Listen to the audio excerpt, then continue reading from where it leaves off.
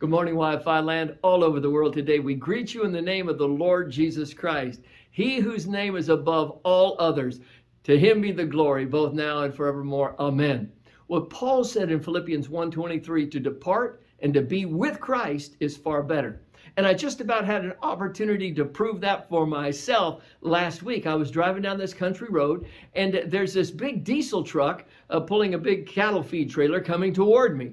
And as he came, he's drifting further and further to the left into my lane. And so I'm watching and waiting for him to, see what he's doing and to turn back. But he didn't. So I've got Jacob, my son, and he's on my Bluetooth. I'm saying, this truck's coming right at me. And then there's a power pole on my right-hand side. And so this truck, now we're 100 yards apart. He's in my lane. We're going to go head on. So I whip the car off past the power pole, to the right. This truck whizzes by me. And I said to Jacob, I got to talk to this guy. And I wasn't angry, but I wasn't happy either. So I made a U-turn. About a half mile later, he pulls over. He gets out. He's very apologetic. I said, well, what are you doing? She just about ran me over. And he's saying he's sorry. And he tells me that his mom just got out of the hospital and then she is living with him and he's responsible for her. And she had sent him a text and he's reading the text from his mom, which is the reason he wasn't watching the road. And so I told him, listen, if I would have died, Jesus Christ, my Lord and Savior, I would have gone to heaven. And I said, where would you have gone? And he said, to jail. And I said, wait a minute. No, what do you mean? I understood that I hadn't communicated very well. I said, no, if I died and you died too, where would you have gone? And he said, to hell.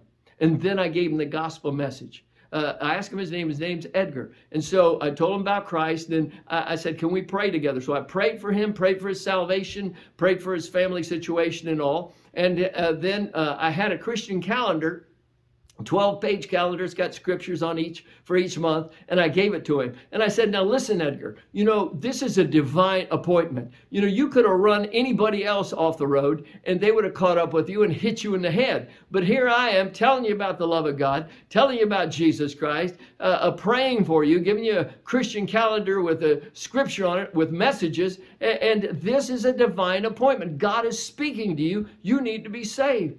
And as I thought about the situation later, Jacob, my son, was still on the Bluetooth during this whole thing. But as I thought about it, I thought, I thank God that he has placed in my heart that even in a situation like that, the most important thing was for that man's soul, that Edgar would come to know my Lord and my Savior, Jesus Christ. I thank God for that. The Bible says in Ephesians 5:16, we're to redeem the time. And so we need to be concerned for souls in every situation of our life. It could be a divine appointment for that person or for us. And, so I thank God for that. And I thank God that he had Jacob on the phone with me at that time. So if he ever gets run off the road, he can remember how his dad handled it and maybe tell that person about Christ if he has opportunity. But, we need to be prepared in a moment. The Lord could come and take us away, or we might get hit by a diesel truck. And in a moment, there we are in eternity. We need to have everything fixed in our life where we are right with our wives, right with other people, and that we are making sure that we're living for Christ and telling people about him. We pray it in Jesus' name. Amen.